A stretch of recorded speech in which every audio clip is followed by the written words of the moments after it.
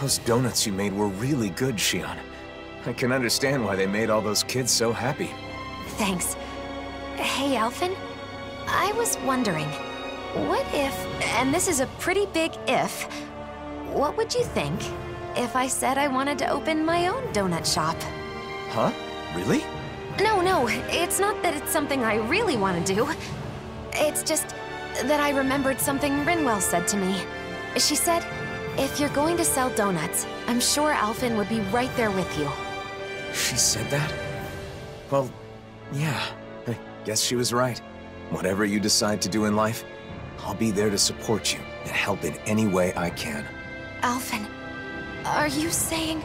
But you know, if we ever really open a store, I want to make and sell my own donuts too.